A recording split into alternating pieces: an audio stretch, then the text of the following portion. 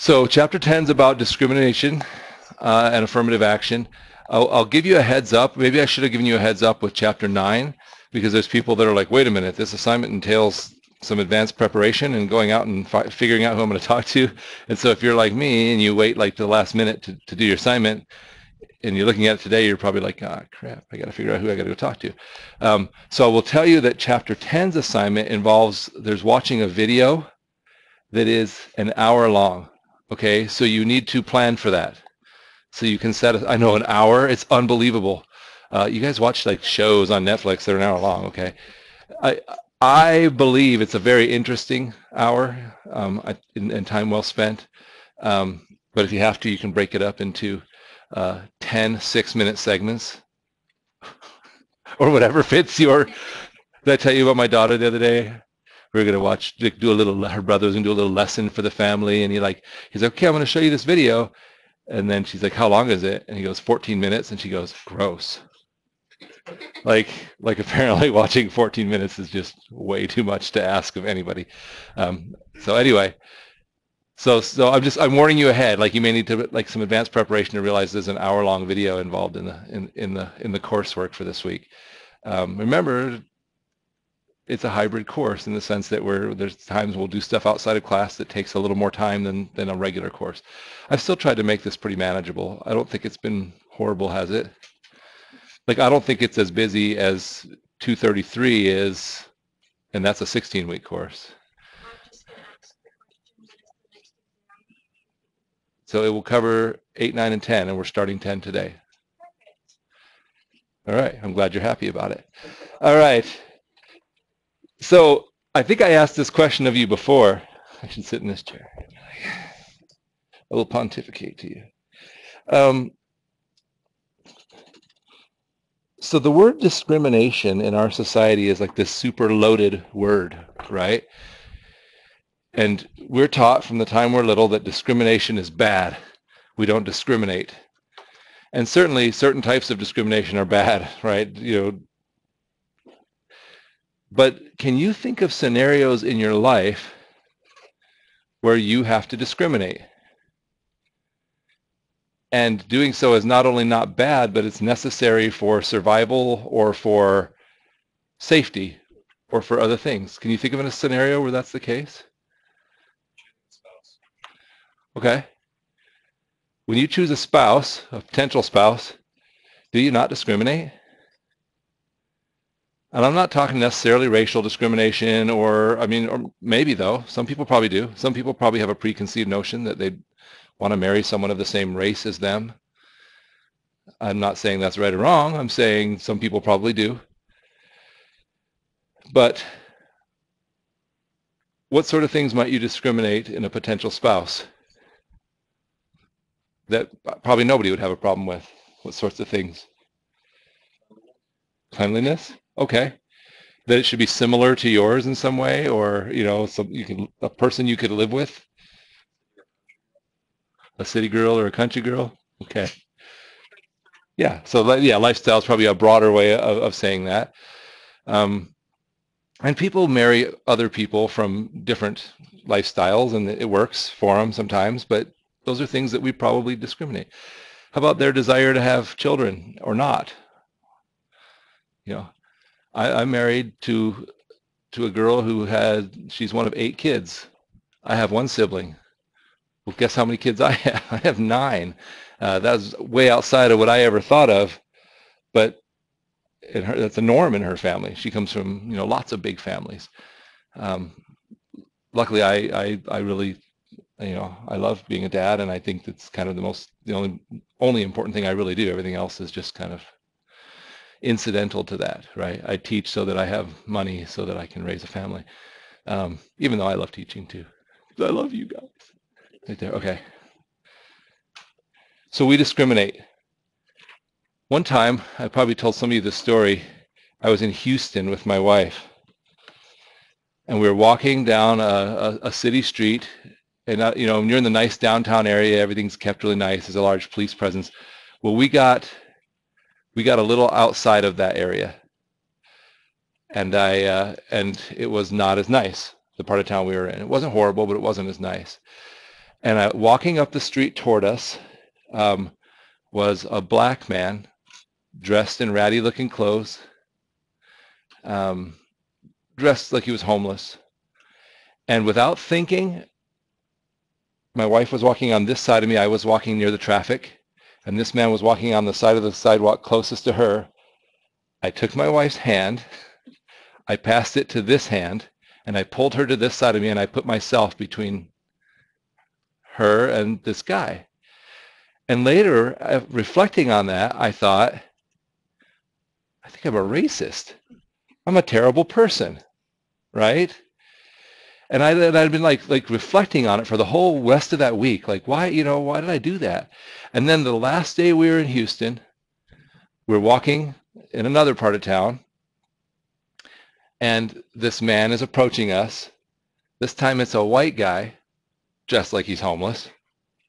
And guess what I do without thinking? I did the exact same thing.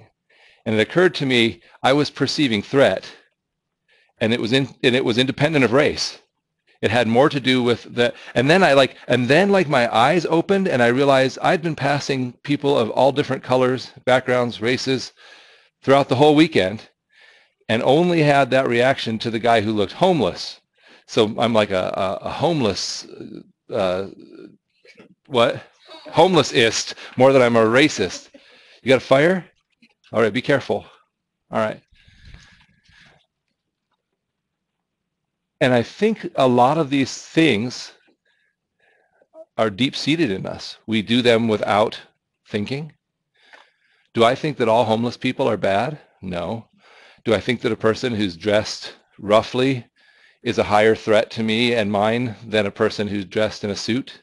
Because I passed black men and Hispanic men and white men and women dressed in suits, dressed for work, and never thought anything of it.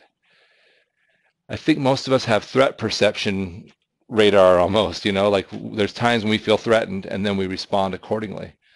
And it's hard to change that, even if you're trying to say, I don't want to be a racist, or I don't want to be, So I was glad to find out that apparently I'm not racist, I just hate homeless people, which is not true either, but that I was perceiving a threat. So this idea of discrimination and victimization can be really challenging, because a lot of the things we have going on within us are more subtle than overt racism.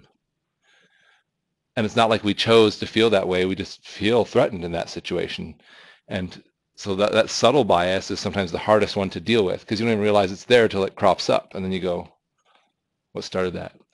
So the book gives this definition of racial discrimination, and I think that this is really a narrow definition for the workplace. Okay? So it has to be an employment decision that affects an employee or applicant either adversely or positively. Right? Either one of those two things could be discrimination. And it's based upon their membership in a certain racial group rather than their ability or background or accomplishment, I think is what they use in the book. And it rests on unverified or unreasonable stereotypes of the racial group. So that's their definition. I bet you some people in this room have been victims of this, and some have been beneficiaries of this. Maybe not in a super noticeable way, but in subtle ways. There's a few ways if we want to figure out if the organization that we're working with has a bias, because again, it's not always easy to see. The first is what's called experimental. That would be where you set up an experiment and see. Like, if say you work for a large organization, you work for the city, I work for EAC, those are fairly large for our community. They're not big organizations in a worldwide sense. If you work for Walmart, you work for the largest employer in the world, I believe. But maybe you set up an experiment where you take actors of different racial backgrounds, you give them identical resumes, you have them go to various local parts of your business and apply, and then see if people get more callbacks And especially if you do that in large numbers and with lots of trials, you might be able to see if there's a systematic bias in the system. I've seen one they've done pretty recently where they did emailed in resumes like on job sites, but they gave people names that sounded really ethnic, right? Like La Fonda, or like, sorry, that's from, what movie is that? La Fonda was Kip's girlfriend on Napoleon Dynamite. That's right. Um, and so that's an experimental way to sort of root out and see, do we have bias here? Because a lot of times people don't realize they have bias. They think that they're being very non-biased. And so when you have large amounts of data that show consistently, there's an advantage to someone for being white, that can tell you have a problem. Right now here at EAC, at our last accreditation visit, one of their findings was that we have a lack of diversity here at EAC. And you're like, well, good thing you came out to figure that out, right? Like, and so when we all sat down in the room to talk about it, there were some people who were really offended at that. They were like, we try really hard to be open to everybody here at EAC. How dare them say that? We don't have a problem with diversity here. And then I looked around the room of the people who were discussing the potential diversity problem, and can you guess what? There was 14 of us, and we were all white. And you're like, we have no diversity problem, says the room of 14 white people, right? Like, is it possible that that group of people are blinded to the plight of a minority student or employee here? It's possible. Is it also possible, though, that we do a pretty good job of including everybody, and that just that one group that day happened to, that's possible too. And so you don't want to like say we're going to change everything. We're going to say this gives us enough that we should start looking into this. Because then guess what the challenge was after that? Then we said, you know what we need to do? Let's create a committee of people who can look at this. And so guess what people start doing on the committee? Well, let's see, who do we have here that's a minority? So that we could put them on this committee, right? And what's hard about that is you kind of had to do that. You had to say, this affects minorities, and so we should give our minority employees a chance to be heard and to be involved in the process of fixing this challenge. But then we're singling them out. Like, oh, this person's brown, we could put him on the committee. So that's a real challenge for an organization, even for an organization who's trying to do something about it. It's like this awkward thing to talk about and deal with. So another way we can look at it is through statistical. One thing we've been looking at here at EAC is what is the racial breakup of our community that we serve, and then do our student body numbers reflect that? So if our community is 20%, or let's say 35% Hispanic, does our student population, is it roughly that? And if it's significantly lower than that, then why? Right? Are we providing equal opportunity to everybody, or are we systematically somehow not? Now, pretty easy here at EAC, like people don't not get into EAC. So if we have a group of people not here, it's because they're choosing not to apply. So rather than saying, are we not letting certain groups in, we have to say, are we not reaching people with our marketing in a way that is encouraging them to come? But so that's a way we can look at statistics and say, do we seem to match the demographics of the community? And if we're not matching them, then why is that? Or, if we look at our incoming freshman class and then we look at our completers, do we have groups of people who are completing at better rates or worse rates than others? And if so, why? Is there systematic bias? Is there some support we should be providing to make the opportunity more equal? So these are things we're trying to do here at EIC. And then episodic would just be like you have this moment where there's some sort of racial bias or racial discrimination, and you look at that and you say, okay, is that indicative of the norm here, or is that more like a one-off thing? Because guess what? Sometimes even if the institution is doing everything in their power to combat discrimination, there's still individuals that make up the organization, right? And so there's still somebody who will say something insensitive or who will act in a way that's discriminatory. You can't always stop that. So from a legal standpoint, what you do is if that happens, you have to respond swiftly and decisively. And that doesn't mean you have to fire the person. It means you have to say, hey, you're not in line with our policies and procedures. Let's get you some training and make sure this isn't a pattern. And then if that individual continues to do it over and over, then you may have to say, look, you're not in line with what we're doing. So that's what they mean by institutional versus individual. When you have discrimination, if you recognize it, the question is this a one-off thing or is this an organization-wide issue? Isolated versus regularized, same thing. Okay. Is this the norm here or is this something that happens once? And then unintentional versus intentional. What do you think might be unintentional bias versus intentional bias, or unintentional discrimination versus intentional discrimination? What do you think that means?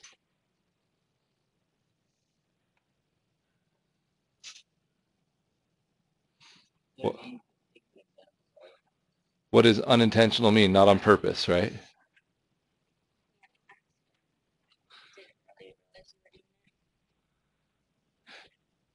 Do you think we live in a world that's very tolerant of accidental things right now? Depends on what the thing is, right? But certainly with things like political correctness and bias, sometimes people could like make an honest mistake. And so think of this one. Someone sees a new person at work, that person looks Asian, and they walk up to him and say, so are you Chinese or are you Korean? And the person's like, I'm from California, right? Or whatever.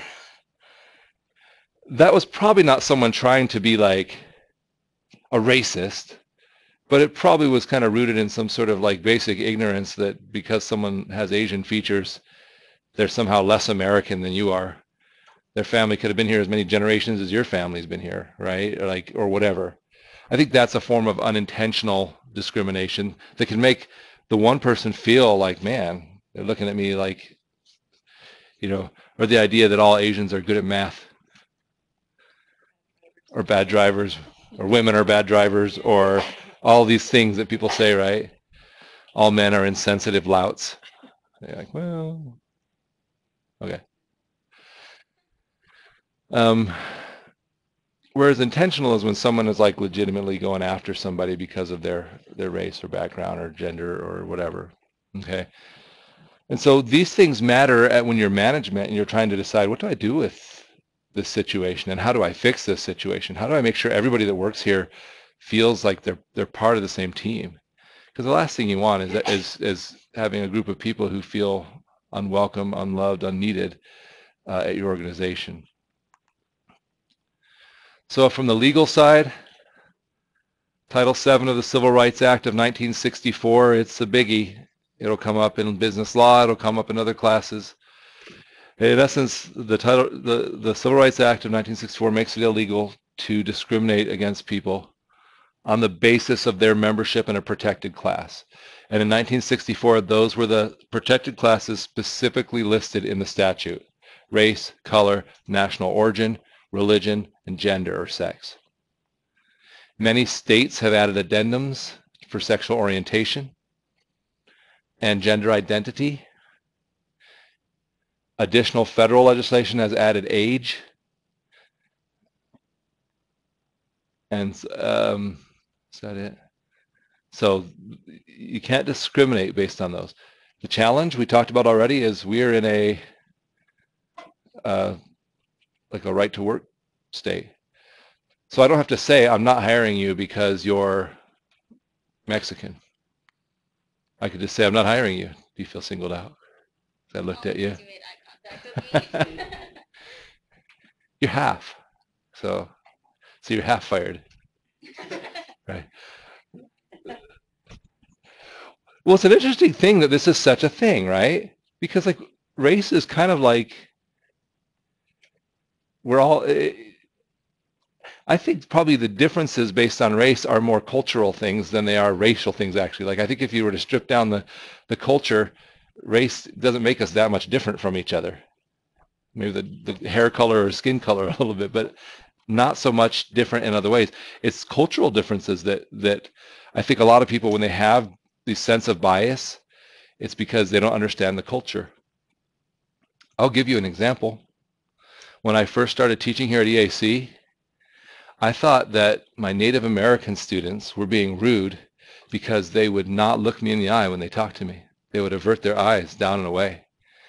And when I was serving on the BILIS Economic Development Foundation board, I finally had a friend named Jonathan Kitchian, who's a do you know Jonathan?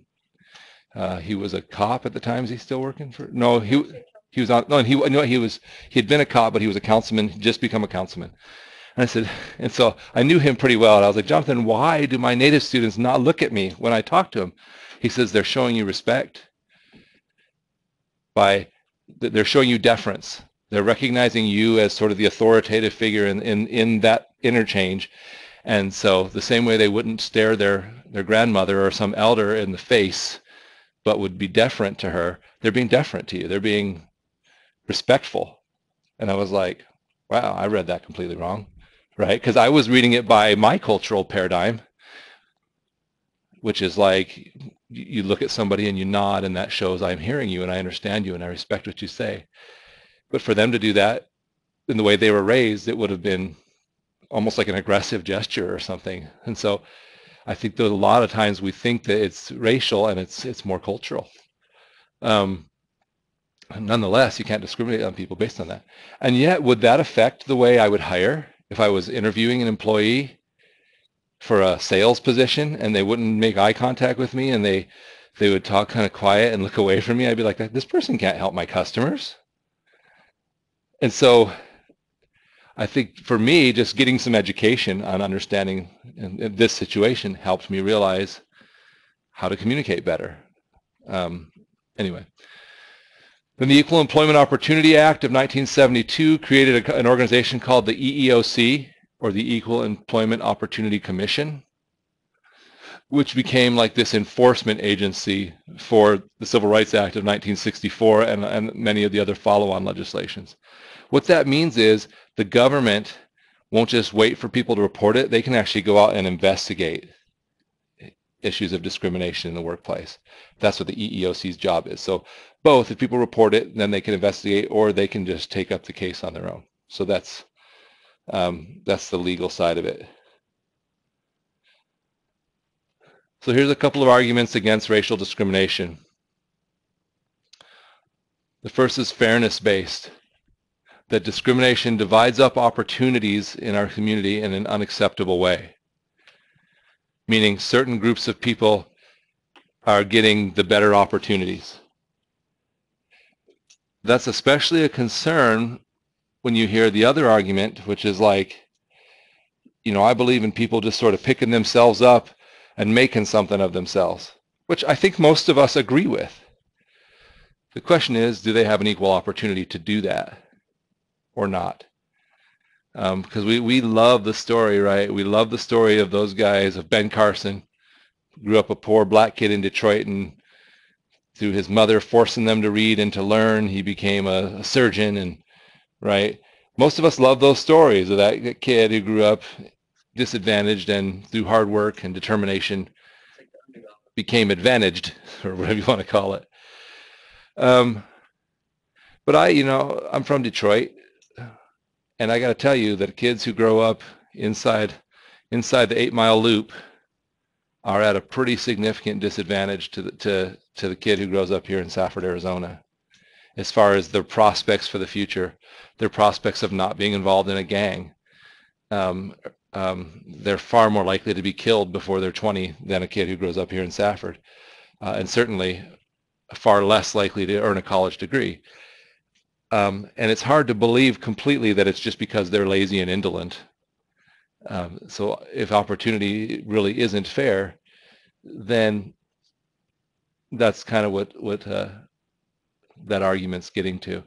So John Rawls, who was a philosopher, he said the way you can tell if something is moral or not is to pretend that each of us, before we were born, before we were assigned our lot in life, whether it was to grow up inside the 8-mile ring around Detroit. And see, I lived here, and my dad lived in Detroit. And so I would go back during the summers. My dad lived right off of 7 Mile, so we were inside the ring in a pretty rough neighborhood.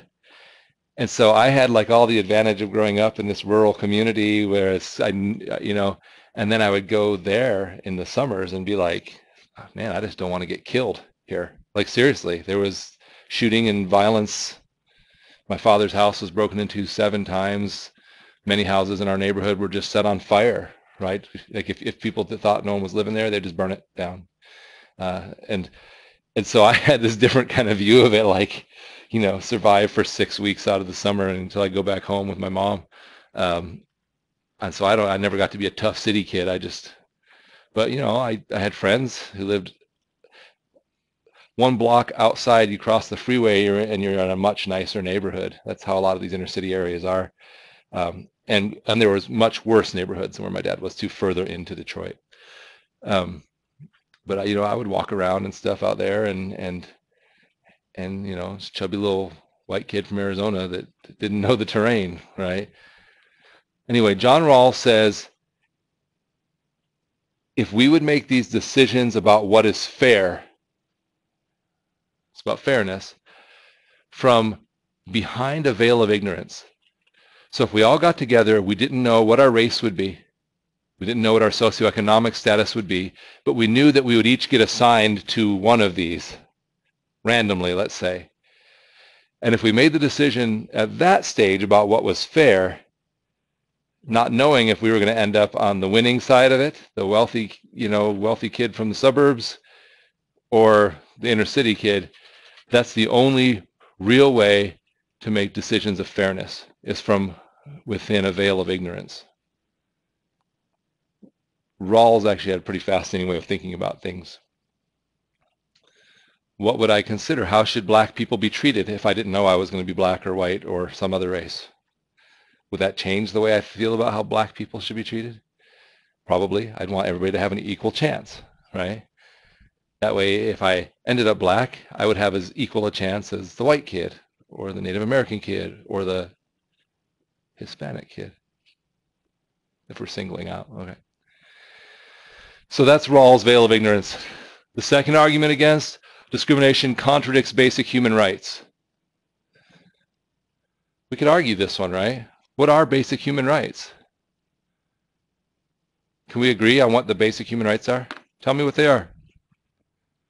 What do you have a right to? What do you, by virtue of being born, what do you have a right to? Your life? So nobody else should be able to deprive you of your life. We might come up with some limitations for the death penalty or something, but even then, right, we might have a hard time arguing that. So life. What else?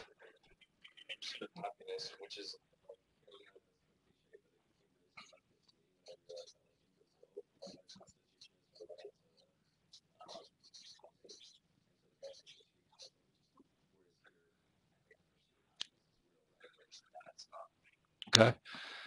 So the pursuit of happiness, meaning the right to pursue what you want. So freedom, maybe, or at least freedom within some kind of reason, because if that freedom starts to infringe on the rights of others, we have a problem.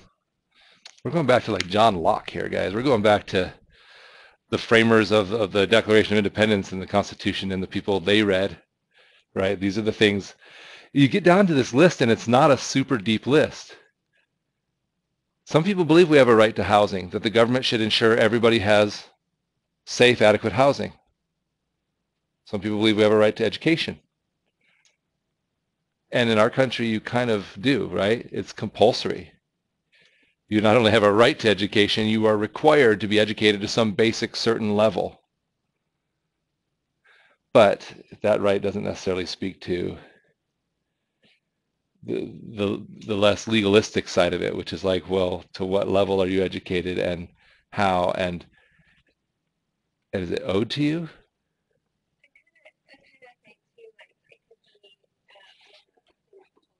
Uh-huh.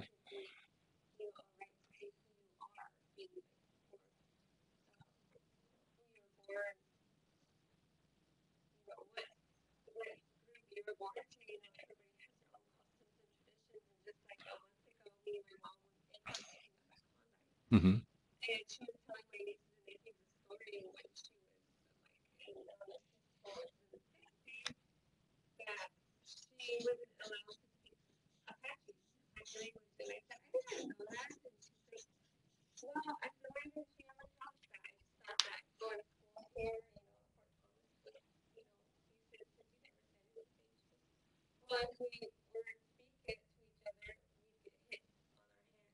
Right.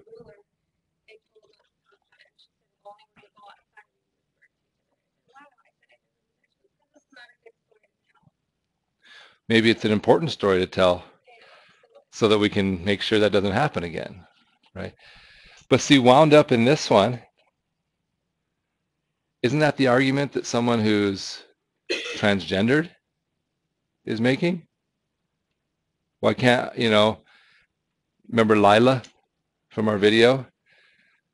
Lila's argument, I'm not trying to twist your argument, but I'm saying Lila's argument was it's not okay for them to say I have to use the gender neutral bathroom because I just want to be who I am. And to be put there puts me into this category of being nothing, being neutral. I'm not nothing. I'm a girl. And this is where these things become, difficult, right? Like we can look at your scenario and say, that's terrible. These kids were raised speaking a certain language in their home, and all of a sudden at the school, they're getting beat if they speak, if they don't speak anything but English. And, and we're thinking, we want to never have that problem again. But then it's harder when we have someone who says, well, my right to be who I am is being infringed when I can't go to the bathroom with your daughters because I'm a girl too. And can't we twist a lot of things like that? Like what really is a right of freedom? Most of us what would you say? How do you define freedom? Maybe there's our problem, right? You drive as fast as you want? Why not? Why should the government be able to tell you how fast you can drive? Okay. How about, do you have to wear a seatbelt? Why does the government have the right to tell you you have to wear a seatbelt? Wait, is there a significant difference between endangering the lives of others and endangering your own life? It becomes muddy at some point. Just like if the government can say, let's say we agree the government can't make me protect my own life, can they make me protect my children's lives? Like say that you have to put your kids in a car seat. Or if you're under 18, they can't ride in the back of a truck because it's dangerous. Because as soon as you concede that they have some right over your children that they don't have over you in essence gave ownership of your children away to the government, at least in some limited form. And that's why these aren't easy. I'm not trying to like trick you guys into some sort of question, okay? It's hard though, right?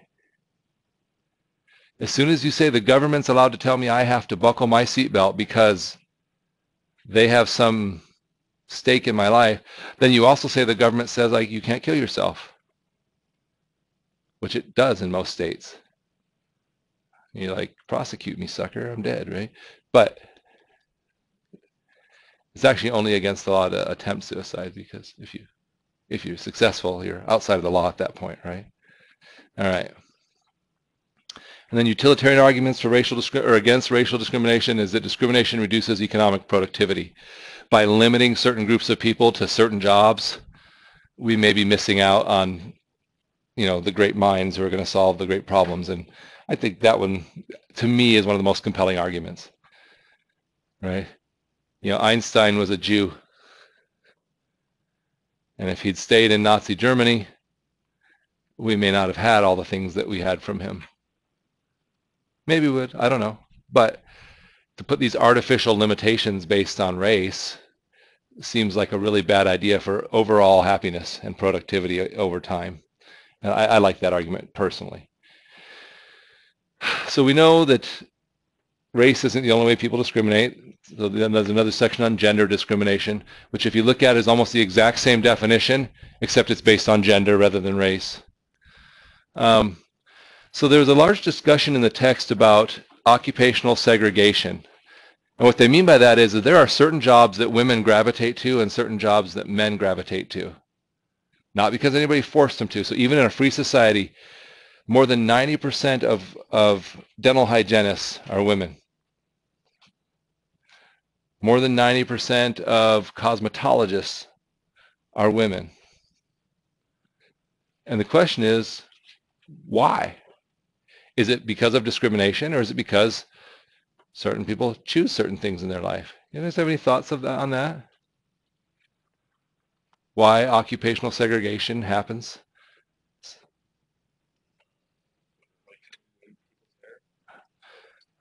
How dare you, you bigot. I'm teasing you. Some jobs, I mean, you mentioned those two jobs that aren't I mentioned those jobs, I sure did. that aren't laborious necessarily, but I mean like labor jobs where it requires lots of heavy lifting, like men will fill those occupations because generally men can lift. Okay, so is that an act of discrimination? Is that self-determination? Like women say, I'm not interested in jobs that have lots of heavy lifting more often than men will say that?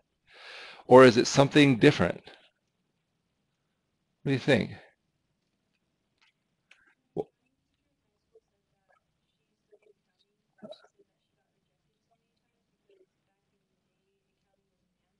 Mm-hmm.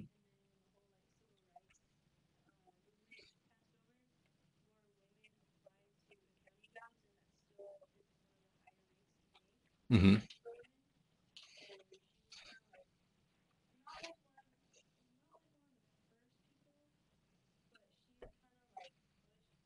Mm-hmm.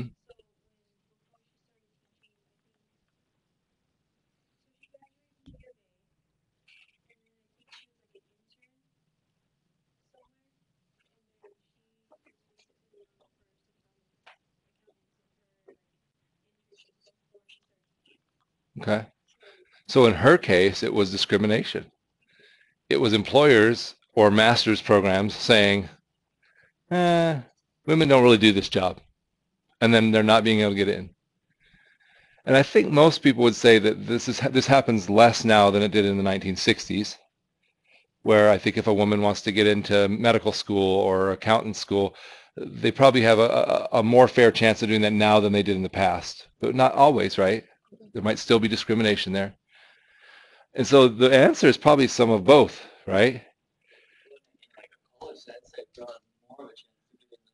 There's some truth to that. Data, I mean, and that's right now, the data will tell you that more women are graduating from college than men.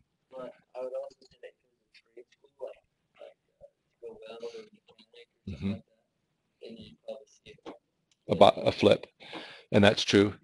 Just go look at our autos program. There'll be one or two females for 20 males.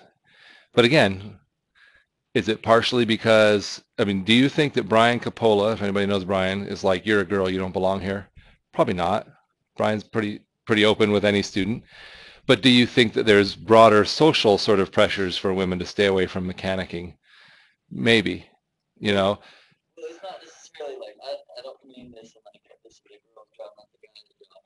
I feel like they're just more like naturally because of their own reasons, guys choose to do that more than girls. You're just like if you want to call it college thing, I don't think there's any guys with it, you know. Yeah, sometimes there's one in a class, but it's pretty rare. It's just kind of one of those things. But why are guys not choosing it? In cosmetology,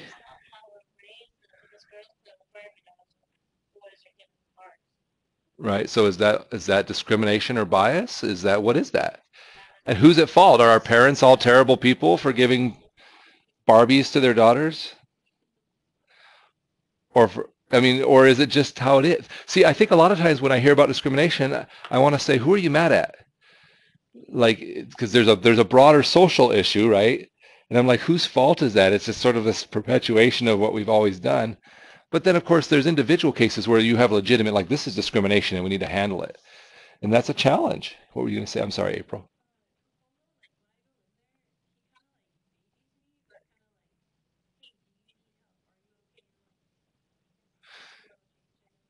Right.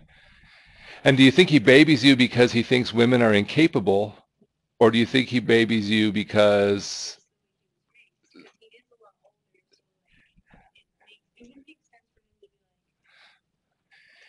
and is it possible that he's now in a different era where he's like, I want to make sure my female student's successful so that nobody thinks that I'm being biased against females, right? Like that all exists. That's why this is like a complex problem. Like people are trying to be helpful, but they're overdoing it because they're trying to compensate. Yeah. Uh-huh. Uh-huh.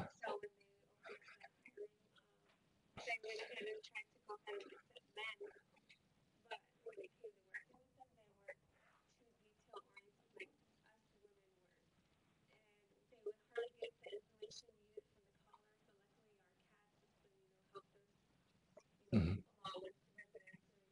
So you observed that most men had problems doing a job that women were doing well.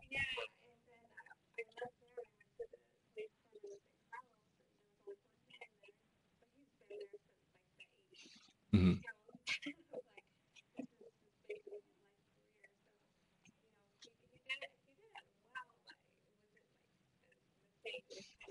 So that gets us to this question, which is like the elephant in the room always when we discuss discrimination, which is, are there certain genders or certain jobs that certain genders are more predisposed to? Because that's a dangerous thing to talk about or say, this is just a job that men are good at. Actually, you could probably say that's a job that women are good at and nobody will get too offended. But if you did it the other way, and especially if you say didn't hire someone on the basis of like, well, you're a woman and this is kind of a man's job, you'd be in trouble, right? You could get sued or have the EEOC come after you. Um, and so anytime we sort of assign something based on a role that's preconceived, we're in danger of violating the law, even if our observations have led us to sort of believe that for a long time. That's a real challenge. Special case of motherhood, real quick. Right now in our area, so here at the college, so in the business division, we have 4 male instructors, 5 male instructors, 3 female. Almost all of our male instructors make more than our female instructors, which led us to ask the question, why? The ways you make more money here at EAC is either you do the job longer, those are longevity steps they're called, or you have a higher level of education, credits beyond your master's degree. That's it. Or you work overload, which is taking on classes over and above your required load. And what we've found is that the women in our department choose not to pursue additional educational credits because they're doing other things with their life, like being moms. They also choose not to take as much overload as the men because they want to have a job where they get off at 3 when their kids get off and be home for them. And so this is not some systemic thing where we're saying women don't get paid as much, but the women more often are opting for family over money.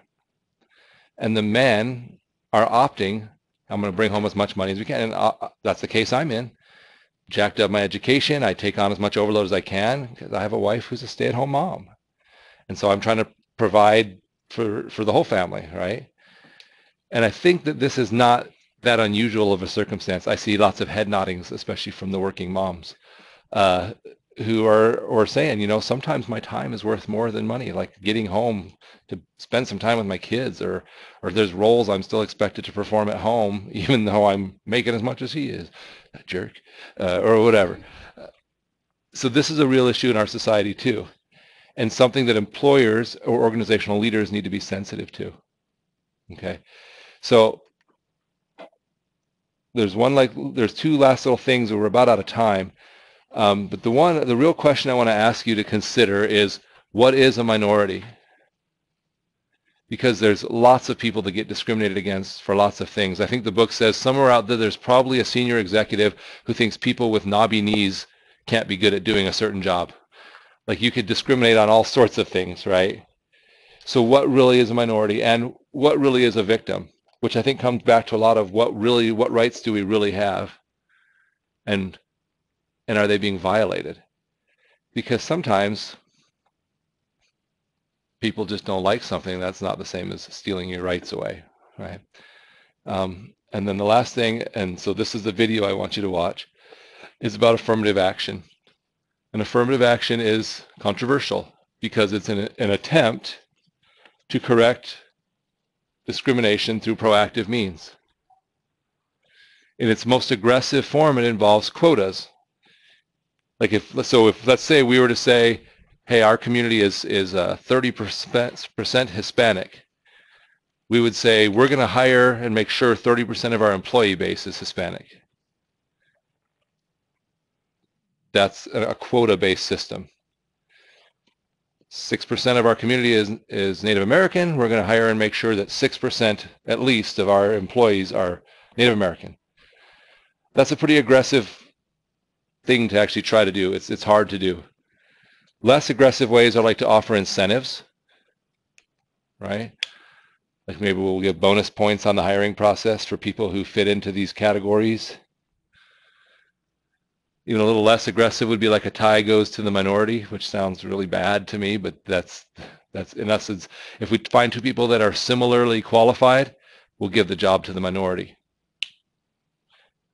And then, the least aggressive would just be to say, let's ensure our process is completely open and everybody has just as fair of a chance, but no advantage to anybody based on race or other things.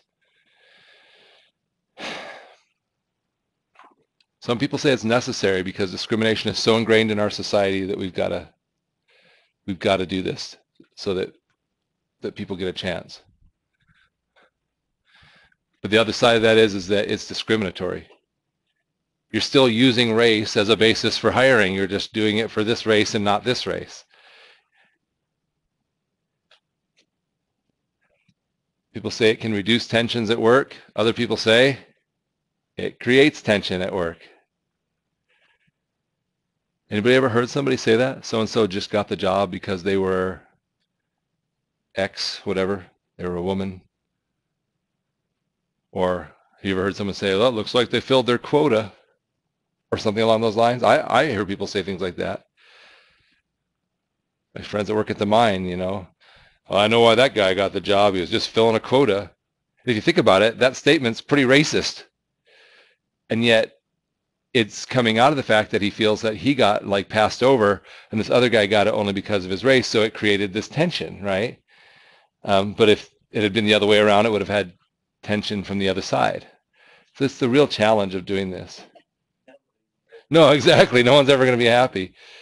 And then the big argument in favor is that it compensates for past wrongs. This group's been historically disadvantaged, so we're going to give them an advantage now to equal things out. And of course, the counter argument is it doesn't compensate for past wrongs because it makes people who were racists 100 years ago, makes me somehow I don't feel like I am racist, I have to pay for it now. How does that compensate? How does the fact that your great-grandfather was hurt mean you should get an advantage today?